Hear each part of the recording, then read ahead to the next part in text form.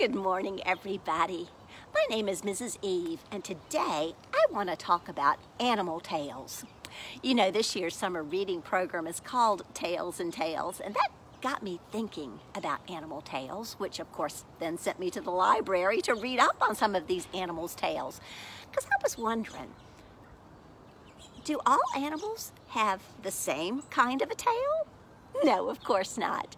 And do all animals use their tails in the same way? Actually, I found out they don't. And can we sometimes identify an animal by just looking at its tail? I think you'll probably agree that yes, we can. And so I've got a little game for us this morning. I've brought my woodland bag, and in this bag I have some different animals. And I want to see if you can help me decide what the animal is just by looking at its tail. So first up is, ooh, what is this? It's sort of bushy, and it's, oh my gosh, it's fat, and it's connected to a body of a squirrel. It's a squirrel's tail. Do you ever like to watch squirrels scampering around in the trees in your yard? Well, squirrels can use their tails to help them balance on those limbs. But sometimes even a squirrel will miss his step and fall. And in that case, the squirrel can use his tail like a parachute to help break his fall. So when he hits the ground, he doesn't hurt himself so badly. A squirrel can actually shunt blood out of its body when it's really hot in the summer. It shunts it out of its body into its tail to cool its body. And then that heats up its tail, which is kind of funny. It can sleep with its tail curled around it to help keep it warm. So a squirrel's tail is very useful for a lot of things. If it sees danger, it'll flick it, and that'll warn other squirrels in the area to look out, there's something to beware of. So anyway, I have a song about a squirrel. Maybe you can help me sing this. Let's put the squirrel right here. It's a song that I used to sing with my Girl Scout troop. It's called Gray Squirrel. So put your little paws out like this, and it goes like this. Gray squirrel, and now shake your bottom, shake your bushy tail. Gray squirrel, shake your bushy tail. Wrinkle up your funny nose, put a nut between your toes. Gray squirrel, shake your bushy tail. I love that song. It brings back lots of good memories. Let's see what else is in here. Oh, this is odd. This is just a little bit of a powder puffy tail. Huh, it's got white on the bottom and brown on the top. What kind of an animal has a powder puff for a tail? If you guessed rabbit, then you are so right. Oh, this cute little rabbit. You know, there are stories about how Rabbit lost his tail. Maybe you could go to the library and find one. But a rabbit uses his tail to get away from danger sometimes. You see the little white on the bottom? Well, a rabbit might be out in the grass eating, and suddenly it pricks up its ears because it hears a noise and it knows something is coming. Something is a predator, and it wants to get away. So it starts to hop away, and then it flicks its tail with this white, and that makes the predator lose sight of it for just a moment so it can scamper in a different direction and get away. What a great use for a tail.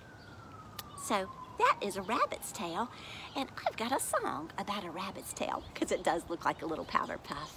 It goes like this.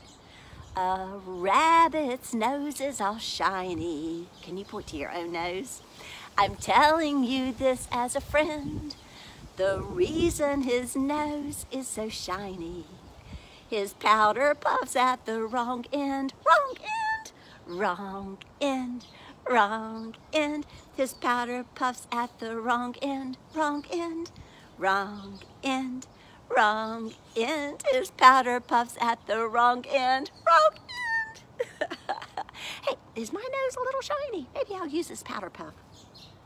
Wipe off that shine. So let's see, we've got a squirrel, and we've got a rabbit, That rabbit doesn't quite want to stand. There we go.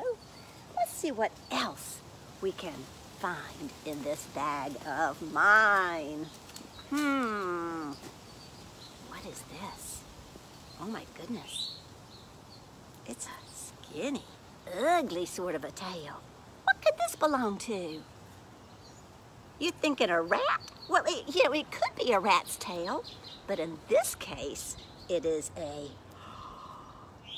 possum. Oh my goodness. Possums are the sweetest, cutest little critters, I think. Oh, they are marsupials. You know, a possum is the only marsupial found in North America. Marsupials are generally found in Australia. And a marsupial is an animal that carries its baby in a pouch on its tummy. Like kangaroos are marsupials too. So, possums' tails are not like rats because rats have bones in their tails and possums' tails are all muscle. They're prehensile tails, which means they can use their tail as a fifth appendage. 2 arms, 2 legs, and a tail makes 5 appendages. They can pick up twigs and leaves with their tail, and they can use their tail to help them climb up trees because they are very good tree climbers. You know, there's a story, it's a Cherokee story, about why possum's tail is so ugly and bare. And I'd like to share that with you all right now. You see, once upon a time, Possum had a tail that was beautiful. Oh, he was so proud of his tail. He was always bragging, "Oh, look at my tail. It's so bushy. It's so silky. It's so smooth. It's colored like the rainbow. Oh, my tail is divine." He was always bragging about his tail. And all the other animals got very tired of hearing his bragging. Well, one day, they decided to have a council meeting the next night. And at this council meeting, everybody was going to be able to dance and show off their tails. And of course, that's something that Possum would want to come to. But Rabbit wanted to make double sure. And so Rabbit came knocking at Possum's door. "Hey, Possum, are you coming to the council meeting tomorrow night?" "Well, yeah, I think so. I'll surely come if you'll let me sit in the front so everybody can see my beautiful tail." "Oh, I'll make sure of that," said Rabbit. "In fact, I'll send Cricket, the barber, over to take care of your tail and make sure that it looks just perfect for tomorrow night's festivities." "Oh, well, that'd be so nice," said Possum. And so Rabbit hopped away and found Cricket and sent Cricket over to Possum's house. Well, Cricket came with all his barber materials, his combs and his brushes and his salves. Ooh, and then he started combing Possum's tail. And he was just a-humming, and Possum got so relaxed, Possum fell asleep.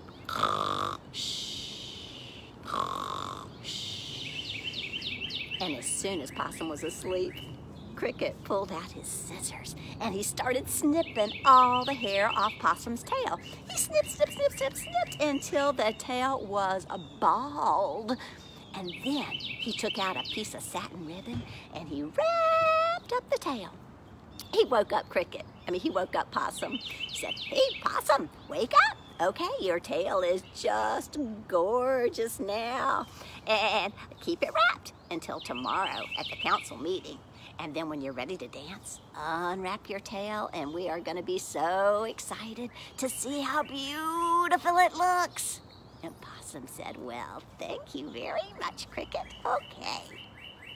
So the next night, Possum went to that council meeting. He sat and he waited very patiently, and it was his turn to dance. He stood up. He unwrapped his tail without looking at it.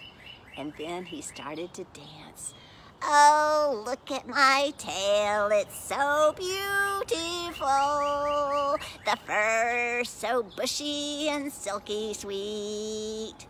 All the animals started giggling.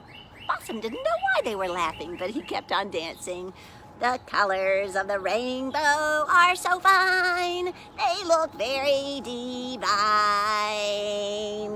Well, now the animals were laughing and laughing and laughing, and Possum turned around and he looked at his tail. He was so shocked at that ugly, ugly tail. What had happened to his tail? He fainted on his back. Well, when he woke up, he turned around and he slunk away very, very, very embarrassedly. But to this day, possums have really ugly bare tails. And to this day, when a possum gets embarrassed, he falls over in a dead faint. And that's called playing possum when you're pretending to be dead. And so that is why possum's tail is bare, according to the Cherokees. Oh, fun, fun, fun, fun, fun. Let's see if we have anything left in this bag. Uh-oh. Uh-oh. I'm not sure I want to pull this one out. Oh, dear. Oh, dear. Do you recognize this tail? It's black, and it's white, and it's... Oh, P.U., it's a stinky kind of a tail. It's a skunk. It is a skunk. Oh, dear, oh, dear, oh, dear. You know, skunks are very cute little critters, and they're very soft and very cuddly. But a skunk uses its tail to ward off predators. If something wants to eat it or he feels threatened, he will lift his tail in the air, and if he has to, he will spray something called musk. And that musk, he can spray it for 15 feet away, which is like 3 times as tall as I am. And it smells so bad. Oh, P.U. You can smell it for over a half of a mile away. It smells so bad. So if he gets scared, he thinks something's going to eat him, he starts stomping his feet. Stomp, stomp, stomp, stomp, stomp. But if something doesn't go away, he stands on his hands, he lifts his tail, and he goes, psst. And whatever it is very, very sorry that it didn't run away. You might imagine that there aren't many things that are going to want to eat a skunk, because it does have such a terrible odor. There are some birds like owls and hawks that will eat skunks, but even snakes stay away from skunks because snakes can smell too.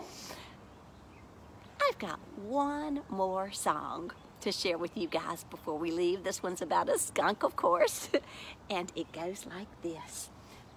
Make a hole in the ground with your hands like this, and here we go. Oh, I stuck my head in a little skunk's hole, and the little skunk said, well, bless my soul, take it out, take it out, take it out, remove it. Well, I didn't take it out, and the little skunk said, if you don't take it out, you'll wish you had. Take it out, take it out, take it out. I removed it. So, I've had so much fun talking with you about different animals' tails today, and I'll look forward to seeing you again very soon. In the meantime, stay well, everybody. Love you all.